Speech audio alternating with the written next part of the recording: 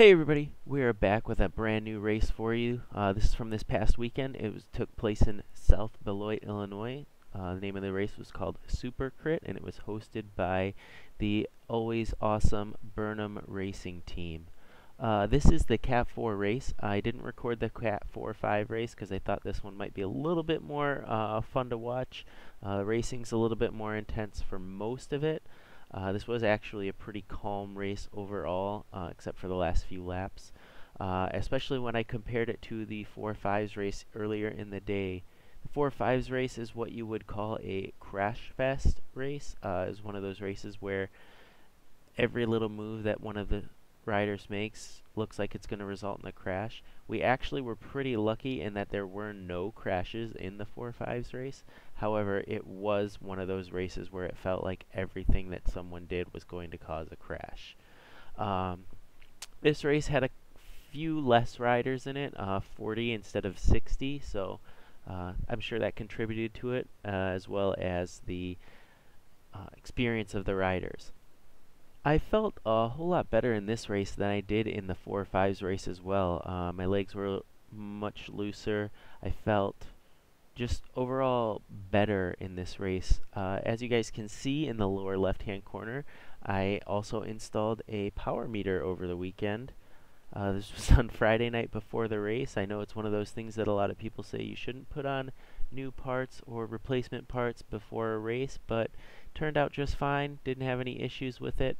The only thing that I had to get used to was the chainring sizes were different than the ones that I had on there previously. So previously on my bike I had a 5239 standard chainring sizes. However, the chainrings that were on the power meter cranks were actually a 5442. The guy that owned them before me was using them for time trials, I believe is what he said. But I figured they would be okay, especially for this course, because it was held at Blackhawk Farms, which is a motorcycle racetrack. So there aren't really any elevation changes to speak of, and I figured the 54 would be fine. So for this race and the 4-5s race, I was wanting a 54 front chainring with an 1123 cassette in back. So I had some big old gears on there. Up in front of us now you can see my buddy Jim in the Apache kit and my other buddy Brian in the middle right there. Two guys I've raced with for a while now. They're awesome guys. Love them both. But like I was saying, this race is relatively calm. You can actually watch the speedometer, the power. You know, my heart rate is pretty low right now compared to where it is normally during a race. Nobody really wanted to do anything. Nobody really wanted to work. At least I would say the good first half of the race was pretty close to this pace the whole time. We had a couple guys who wanted to take some flyers off the front. They all got caught. Nobody was sticking out by themselves. The wind wasn't too bad except on this back straight here. It was just wide open, so you got a pretty big gust of headwind. However, here and on the front straightaway was really where it seemed like the best place to make moves if you were going to make moves through the pack. I really enjoyed this race. It was a lot of fun. The course was really fun. It was really cool to race on an actual racetrack instead of, you know, through a city street. Don't get me wrong, I love racing through the city streets, but this was just a really cool experience that you don't really get all that often. So as well in this race I also had 3 other teammates. You can actually see them all right here.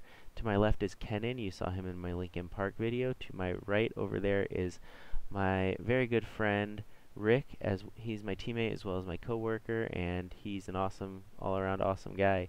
And then a little further up front, he kind of moved up through the pack there. You can kind of see him. That's my buddy Mick. These guys are my teammates. They're awesome. They did some great racing. This was a really good time. We had a ton of fun in this race. Mick took second in the 4-5s, and he did really good all around today. So you see this guy take the flyer off the front. He just launches from pretty far back in the pack, really, and he doesn't really stay away. I think we catch him at this next corner here. So his attempt wasn't really something that was gonna work at all. You know, I'm all for taking early flyers if you think you can hold them, but we catch this guy pretty quickly. And I mean, maybe that's just what he was trying to do, make the race more interesting. Because, like I said, it was a pretty calm race for most of the 45 minutes. We did have a couple of juniors in this race, but they were able to hold their own. It was really actually pretty entertaining to see them work harder than some of the other fours in this race. So we pick it up here. This is I think about halfway through the race, and I decided I wanted to move up. I've been trying to stay towards the front a little bit more in this race, just because I knew if I was towards the front I could take the perfect line through these big sweeping corners and carry a lot of speed, which was the case. It was a lot easier to carry a whole bunch of speed through these corners at the front, so I didn't have to work through some of the awkward angles that some of the guys were taking their turns at. So I mean, you can see we picked up the pace here. It was much faster than it had been previously. But we're still just kind of, nobody really wants to work off the front. Nobody really wants to do much of anything. Everybody's just kind of sitting in, waiting for someone else to do something. So again here, you'll start to see me move up through the pack here. I wanted to use these straights and these little areas where the group seemed to be slowing down to move up through the group. Like I said, a lot of people were just kind of sitting in, not doing much, and I knew I was going to burn a little bit of energy moving through the wind like this to get to the front of the pack, but I figured it was just the best way to do so. So as we come out of this corner here, this is the last corner on the track, a couple guys take a flyer off the front, and I know a couple of these guys are pretty strong, so I decide that why not try and make a move, stick with them. I talked about it with a couple of my teammates earlier, and I figure like I said, some of these guys are pretty strong, so we're moving pretty good here. We're moving, 35. Especially when the pack was sitting at low 20s. This is definitely a pace that we could stick and stay away from. But you'll see as we come up to this first corner, some of the riders in the group start to sit up, and it just kind of seems like nobody really wanted to again put any work in. So we come around this corner, our pace starts to slow down, the group's really unorganized, nobody really wants to get on the front. This guy in the blue pulls off. We start to talk about rotating, and then it just again kind of falls apart. And I could tell right about here nothing was really happening, so I just decided to hop in behind this guy on the red and just sit in, because I figured we weren't really gonna make anything happen. Right about here is where the group catches us. So that one didn't really work, and we take a few more laps, and coming out of the corner again, I decide I want to move up. I had fallen back a little bit just because I was a little exhausted. So I come up here past my teammate Rick, and I figure I can just sneak in between the cones and the group here. And I mean, I knew I was pretty close to the cones, but I didn't figure I was actually this close, and you'll see right here on the right the tires fly by. It was real close. I did not think I was that close, and would have turned out awful if I had ended up hitting those. But everything turns out okay. I moved up quite a few spots. I'm in, fourth or fifth wheel here, and I'm just, ready to cover anything that happens, because at this point in the race, if somebody wants to try and stick something, there's a much likelier chance that it's actually going to stick. A lot of the guys are starting to get fatigued. Again, nobody still wants to work, but there are a few guys trying to make opportunities happen at the front. So I figured I might as well stay towards the front to see if I could join onto one of those things, because I'm certainly not the type of guy who's going to start my own flyer. Again, here you'll see I fell back a little bit. It's just kind of the nature. I was rubber banding quite a bit, and so I move up through the group. At this point, a couple more guys humped off the front. I see my teammate here, and I know that if I can get into this group, maybe he can slow down the rest of the peloton a little bit. So I work up to these guys, and us three work up to the other two guys that are up the road here, and I see this guy sit up, so I'm not sure. This is my buddy Brian again. I'm not sure if he was getting lapped or what, if he just didn't have it in him.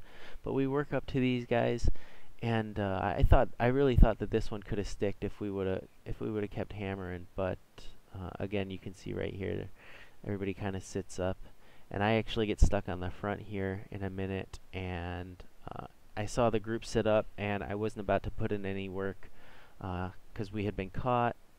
I knew we weren't going to stay away. I wasn't going to do any unnecessary efforts. So you'll see me slow down to about 18, 19 miles an hour. And that's just because I'm one of those guys where if I have to do work at the front, I'm not a happy camper. Might sound kind of scumbaggy, but you know, the guy who does the work at the front is certainly not going to win the race on his own if he's just working off the front the whole time. So like I said, I slowed down here. Some other guys do end up coming around me right here, starting at this corner. So, I mean, I did what I could to. And so here we start our last lap. You can see we're really moving down the front straight here. We cross the finish line. Up the road a little bit, there are 2 or 3 guys who jumped off the front. So we're kind of trying to catch them as well as, you know, just cranking it up because it's the last lap. I figure I'm in pretty good position here. Maybe need to move up a few spots. So I spot my teammate there, and my plan is to move up through these couple guys, but I get kind of boxed in a little bit. So I hop on these guys' wheel here on the right. Some of the riders slow down, so I just not the optimal position to pass on, but I took the line where I could. So again, I'm just trying to stay towards the front, but not at the front, obviously, because I don't want to be pulling in the wind on the last lap. So you can see there's those 3 riders up the road. Those are the guys we're trying to catch. There's a couple guys on the front. Nobody, again, really wants to work too hard. These 2 guys are on a team here, so I figure I'll let them, you know, pull us up through the group. And yeah, so I mean, I'm just sitting in here. We're coming up about halfway through this lap, and I'm just, again, not wanting to do a lot of work, trying to conserve some energy, trying to stay towards the front. I know that I, again, have my teammate Rick. He's somewhere near me. I think he's either right behind me or a wheel behind, 2 wheels behind me. And I mean, you can see we're not moving too quickly, but we're moving at a decent click. Definitely not slouching. The group starts to sit up a little bit once we do catch these guys, which honestly I was a little okay with because I wanted to catch my breath. I figured I could move in through the left here after we caught these guys. I figured they might just keep pulling, but obviously I was wrong. I move up to my buddy Jim here, who was in that break, and I kind of gave him a couple words of encouragement, and he didn't really do much. You can see that guy kind of go off course there for a minute. I don't really know why he went off into the grass, but he stayed up. No worries. Coming into these last few corners, everybody got super anxious, and actually I could tell that everybody was getting a little squirrely. This corner is where I could kind of tell that people weren't really thinking straight, especially because right here the whole group just kind of grabs brakes and we slowed down for no reason. And then coming into this corner, everybody got super aggressive. I started to try to move up here. I move over to this guy in the red on his right, and this guy starts to bump me, and you'll see what happens. He actually loses control. I think he banged that Tower Racing guy's wheel, and he actually goes down, and somebody else went down with him. After I got bumped for the 2nd weekend in a row, I was a little spooked. I still wanted to move up, though. So I was trying to move up semi-conservatively. I didn't want to get too aggressive, just because I really didn't want to crash, especially, you know, the last corner of the last lap of my 2nd race of the day. Just kind of wanted to get home at this point. I do see my teammate Rick up there. Right here, I kind of knew I was too far back, so I just, you know, I put the effort in because why not? And I do end up passing a couple of these guys. But towards the end of the finish line, I just kind of sat up because I knew I wasn't getting a podium. And, you know, at that point, it's really just about finishing the race. So you'll kind of see me sit up right about here. And, you know, I figured, why put in any extra effort? Just kind of finish the race safely, smartly. And that's it. I hope you guys enjoyed it, and I'll see you next time.